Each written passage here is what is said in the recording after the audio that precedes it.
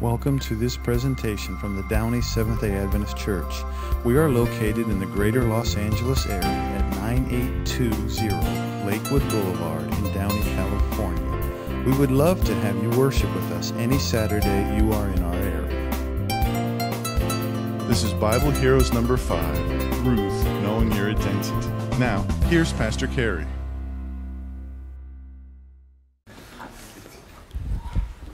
Praise God. So, Linda, you're rich. Very good. That was a great story, huh? I really like that one. Well, praise God, we're here today. We're continuing on our blockbuster sermon series. I hope y'all paid good money for this sermon series. So, and it's on the Bible heroes. And this week we're talking about Ruth, and the title is Knowing Your Identity. It truly is a beautiful story. One is we all come from all different backgrounds, different places.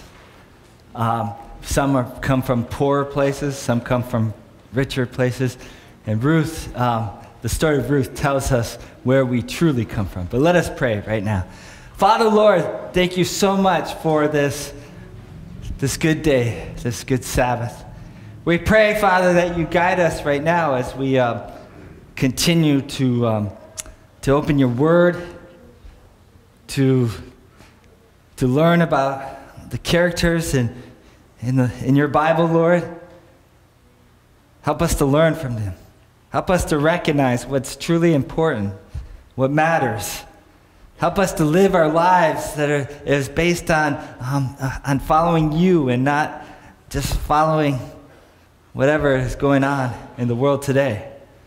Help us to be people of integrity, people of character, as we learn from these stories.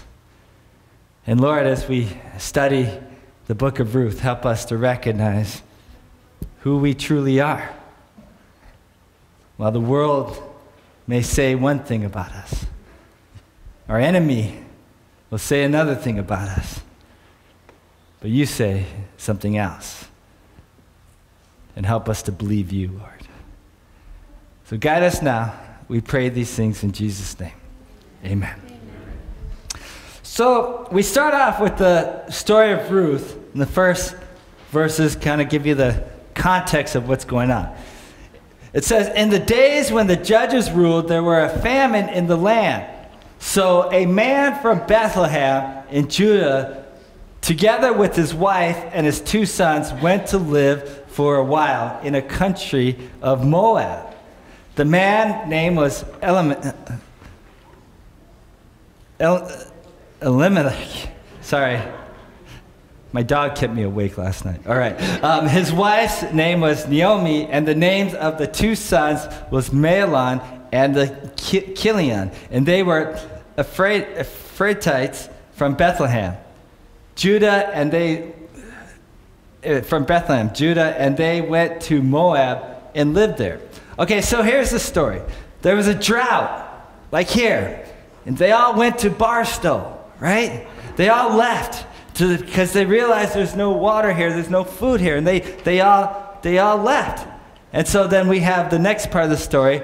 Now Elimelech and Naomi and Naomi's husband died, and she was left with their 2 sons, and they married a Moabite woman, one named Orpah and the other named Ruth.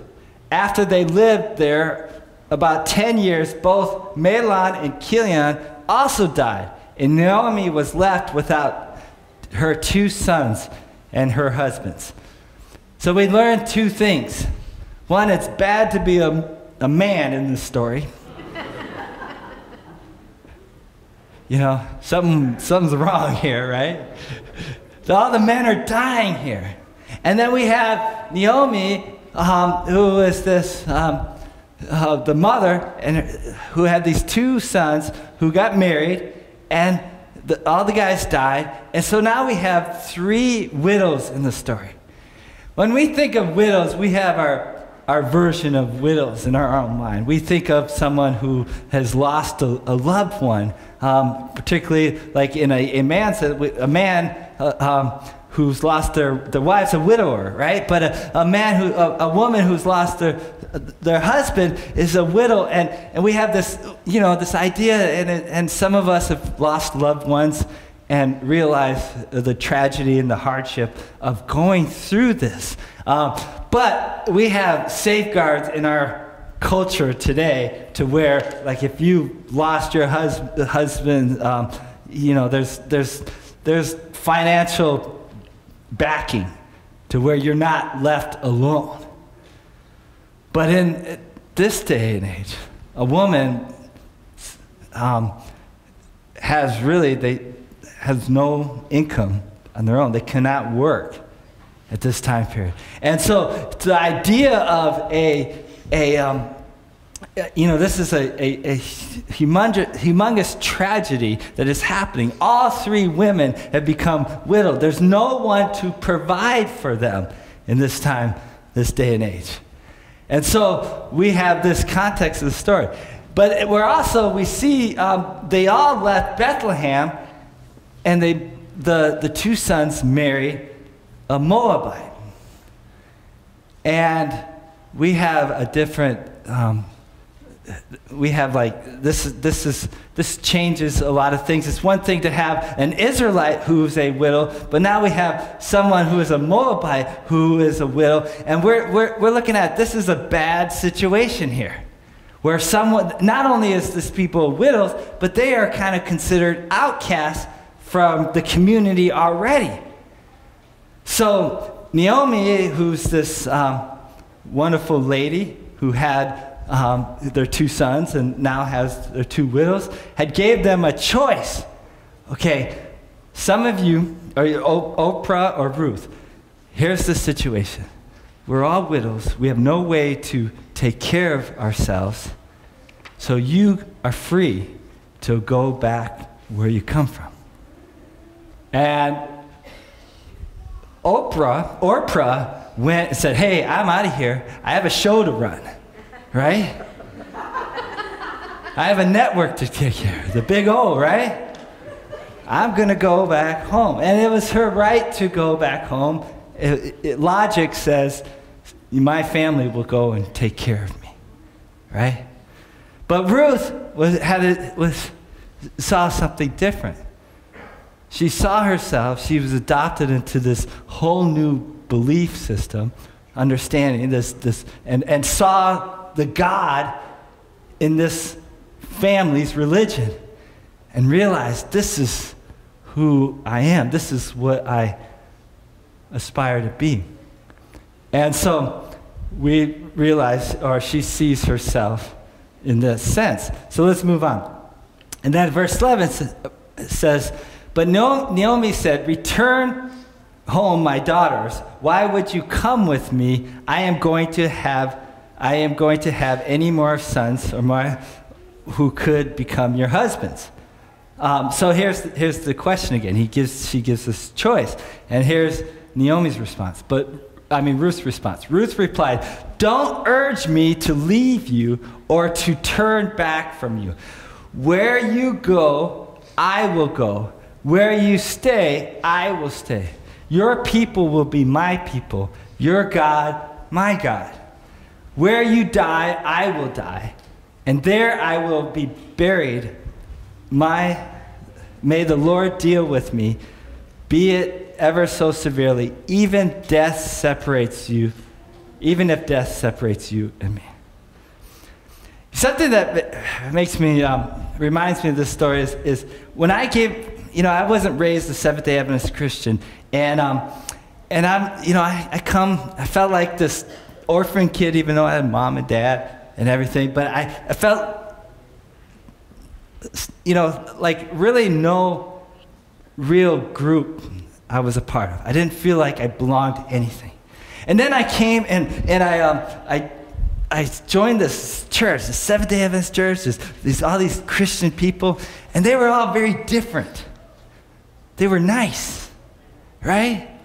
And there, in the world where I was at, everybody cussed, everybody, did, kind of gruff, macho things, right? Or whatever.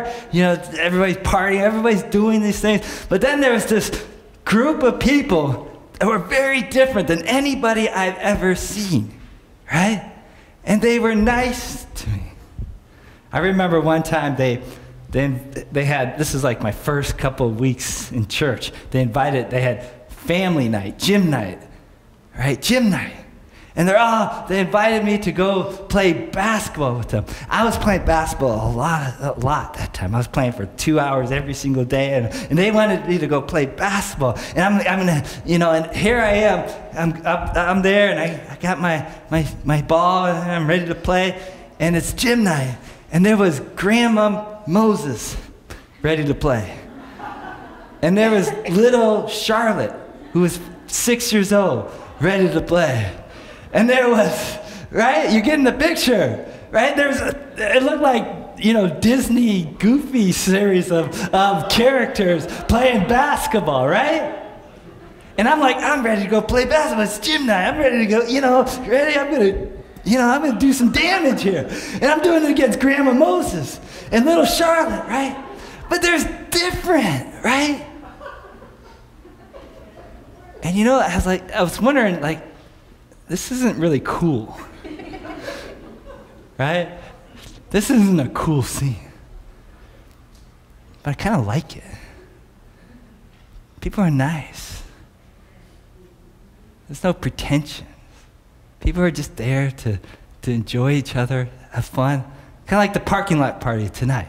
I hope all of you come. I hope all of you bring your family and friends. It's an opportunity to be in a place where people are nice and different than everywhere else, right? Hopefully that's who we are as a church community, that we are different. And here's Ruth, is in this situation. It's like, there's something different about these people. Their God, I believe, is the true God, and this is who I am. Even though I came from somewhere else, like all of us have, right? We talk about politics, it's like, with immigration. But, really, we're all immigrants in some sense, right? We're not just, and I'm not talking about just in the United States, and we're talking about in the sense of we are all sinners, and we all come to know the Lord, and we're part of God's family now, right? Right? This is our identity. And this is what Ruth said. This is now my identity. I'm not going to go back. Even if times are tough, even when times are hard, sometimes in the Christian journey, it's like, you wonder, man, this is hard being a Christian. Maybe it's not worth it. She said, no, I'm here. I'm here for the long haul. I'm here even till death, right? So we see this wonderful characteristic of not really worrying so much about whether she's going to be taken care of or something. She's worried she can help take care of her mother-in-law. Another, she's realizes no matter what, this is who I am now. I am God's child right now. This is who you are. When you've given your life to God, you become a part of a new family, and this is who you are. And don't forget it, because someone's going to try to remind you, hey, you were this person, and you're still this person, right? Make that declaration, right? So wherever you go, God, that's where I'm going to go. I'm going to stay with you even until death, right? So we see the hero in Ruth just right here. So we move on. But the reality sinks in. They are two widows living, and they have no way to feed themselves, to take care of themselves. But then there was Boaz, who was this rich ruler and owned all this land, allowed Ruth to glean from the harvest. And what gleaning is basically they would have their harvest, and during the harvest, they were not allowed to cut the edges of around the fields, and whatever they pick up, whatever drops on the ground, they're not allowed to pick it up. And so they're just able to gather. They gather what they can, and whatever is left over, they allowed the poor to come and pick up. And that's how the poor would take care of themselves, right? And so Boaz was not only allowing her to do this. Later on, you start to see he was telling them to leave some extra for her, right? Really taking care of this person, Ruth. And it's her response. At this, she bowed down with her face to the ground. She asked him, "Why have I found such favor in your eyes that you notice me, a foreigner?" Again, here it sticks in class thing. Here's this Moabite, this widow Moabite, someone that is foreign, that is different. An outcast, if you will. But we see the ruler, the owner of the land, still showing favor, caring for this person, providing for this person. Again, who are we in this story? We are all Ruth, right? We are all outcasts. We are all sinners. We all fall short of the glory of God. I don't care where you come from. You come from the poor. You come from, someplace in Mexico. You come from someplace from Michigan. You come from someplace from South America.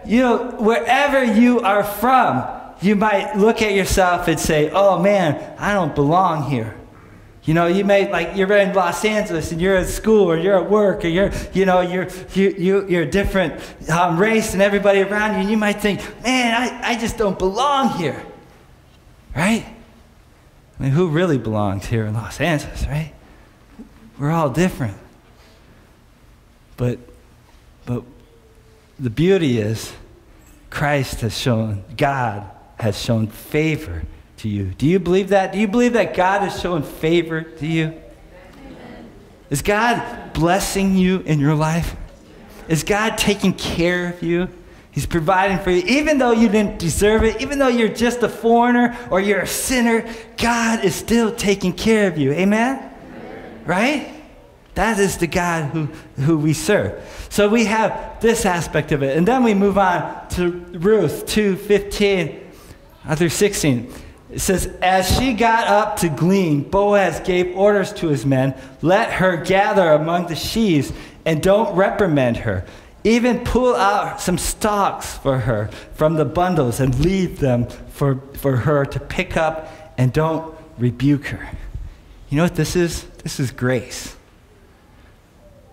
This is grace, right? God is taking care of us way better than we deserve, right? Way better than we deserve. I look at, myself, and I look at what goes on in my mind, and I just, and what I do, and I'm like, man, God, you have been good to me, way better than I deserve, right? Hopefully all of you can see that. And this is Boaz showing grace to Ruth here. Even though we have this way, for the poor, we're gonna just take care of her, even a little more so. Make sure she's provided for. So then we go on to the story, and then it turns out that Boaz has had the structure of in fact, I just had this conversation with a lady who was about, no one here, but whose husband is sick, right? And she had this real fear about being a widow, right? And her husband has a very good income. She doesn't work, and she has this really real fear of being a widow. And we're wondering how she's going to provide for herself. I just had this conversation recently with someone. And I mentioned, well, imagine yourself living in the Bible times. If you were a widow, there would be a kind of a structure of where you would go from this point on. You would go to maybe the next relative. If the guy had a brother, guess what? You're now his wife, right? Praise God, women, right? Are you excited about that? No, right? You don't like that, right? But that's the way it was, right? But so in this story, we have Ruth, who's kind of in just like completely dependent on the situation, have no control over her circumstance. She could have went back, but now she's chose to be here. And now there's rules in place. And it turns out that eventually Boaz, the ruler, or the rich man, turns out he has a right to her. And she's excited about that because she wants this right. So we move on to the story in Ruth 4:13. They eventually get married. And so Boaz took Ruth, and close your eyes and ears. She became his wife when he made love to her, and the Lord enabled her to conceive, and she gave birth to a son. I'm sweating after that text. I'm blushing after that text. I need a glass of water. All right. Okay, we're good? All right. So here's this amazing story, right? This is like a beautiful, just unbelievable, redeeming story of a woman who lost her husband, who has nothing, but decides to stay with, even though she'd be considered a foreigner and have no way to earn for herself, and just at the mercy of this culture that's completely different to her, has nothing, and in the end, turns out the ruler, the rich person, she ends up marrying this story. And then she has a son. So it's a rags to riches story. It's such a beautiful, beautiful love story here. But then we see something more to this. And for Ruth 4:14 through 15. The woman said to Naomi, "Praise be to the Lord, who that this day has not left you without a guardian, redeemer. May he become famous throughout Israel. He will renew your life and sustain you in your old age. For your daughter-in-law, who loves you and who is better to you than 7 sons, has given him birth." One of the things Naomi showed tremendous kindness to this foreigner, right? And that foreigner treated her better than her sons. That is something that I had to realize when we become part of God's family. In a lot of ways, this becomes our real family. Certainly, the people like you could be related to people that are in God's family, but this is your true family, right? It means a lot to me because I'm the only Adventist Christian in my immediate family besides my new family, right? To realize that I have this place where it's a part of this is my family. They've adopted me. Hopefully you can feel adopted being in part of this family. And we got to work at being better family members to each other, right? But that's what we are. We are all a part of this family. And Naomi here showed kindness to this foreigner, and God blessed her. for us. We need to show kindness no matter to whoever's around us. And you will see how God will take care of us as we take care of others. Right? But in this story, the woman said to Naomi, "Praise be the Lord who this day has not left you without a guardian redeemer." Boaz is a redeemer. And what this story is truly how Christ is to us. Again, without Christ, we are nothing, right? We have nothing, right? We are just poor, defenseless widows or widowers, sinners. But we have the Father or the bridegroom, right? Who redeemed us, right? And then Ruth had this son, which is kind of an important part of the story as well. Then Naomi took the child in her arms and carried for him. The woman living there said Naomi was a son, and they named him Obed, and he was the father of Jesse and the father of David. Right?